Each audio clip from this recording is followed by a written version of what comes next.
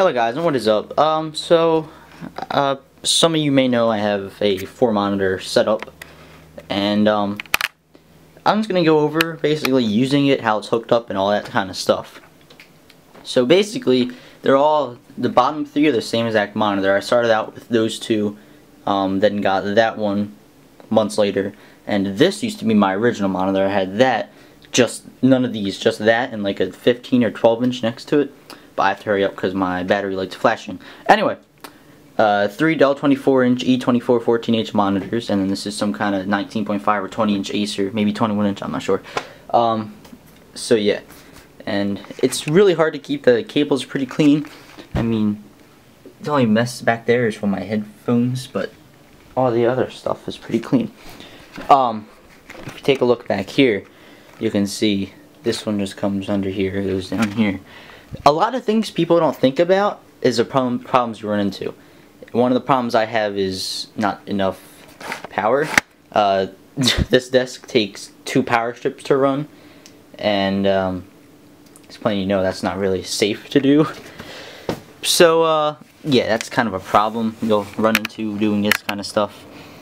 But yeah, I got one down there and one down here. So yeah. But I have it arranged so that one, this one doesn't have to be on all the time. This is my charging, other stuff, and the top monitor. All the other stuff still runs. But yeah. And these are all running off a DVI. My graphic card GTX 770 has 2 DVI, 1 HDMI, and 1 DisplayPort.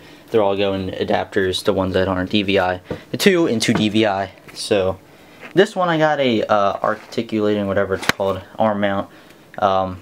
2 reasons, because if I ever move these monitors, I can easily move this. I mean, I obviously can't move them the other side and stuff, but like if I push them back or slide them, either way, just can move it.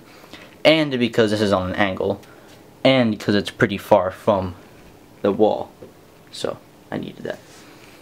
And it can tilt that way. Yeah, so that's just some of this stuff. Then you have to get, NVIDIA Surround set up. I have this taskbar problem with the program I have, because Surround isn't the best sometimes. But, yeah.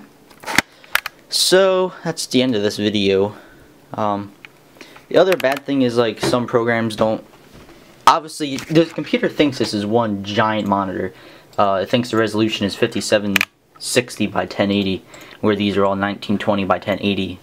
So really 1920 times 3, 5760, and then the 1080 stays, because we're not going up except that, but that's recognized as a different monitor. So if I go to screen resolution, you can see it's just one giant monitor, and then the one on the top. And you can see the resolution of it. I can find my mouse. 5760 by 1080. So, yeah. What else? YouTube videos, anything. A lot of people are like, oh, this is going to be awesome for watching movies. No, it's not at all, because people don't make movies in 5760 by 1080. They're normally 1920 by 1080. You're not going to be able to find a movie that's going to go across this without stretching. Unless there's some kind of specifically made movie for this. But, you can search for YouTube videos that are in 5760. Like if I recorded a video on all 3 monitors, uploaded it, if someone else has it set up, or I could watch it in full screen and have it go across all 3 and look fine.